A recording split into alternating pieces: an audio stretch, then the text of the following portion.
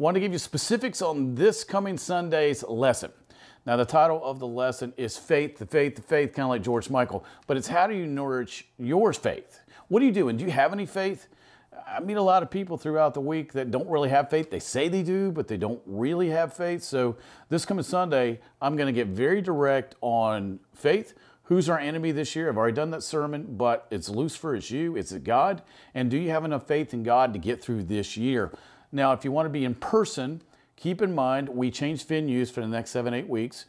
The Gainesville Civic Center is being worked on, so can't be there. Another 6-7 weeks probably be handled. Right now, 11 a.m. at the Stevens County Senior Center. They were nice enough to give us the building, let us have a church service there, so we appreciate it. So my wife is the queen of hospitality. So you have coffee, you'll have something to eat, and then you've got the word to chew on with me. How can you miss out on that?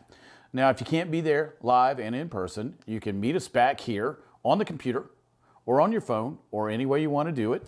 And that is through Facebook, YouTube, and various other outlets, or our website, encounterchrist.org.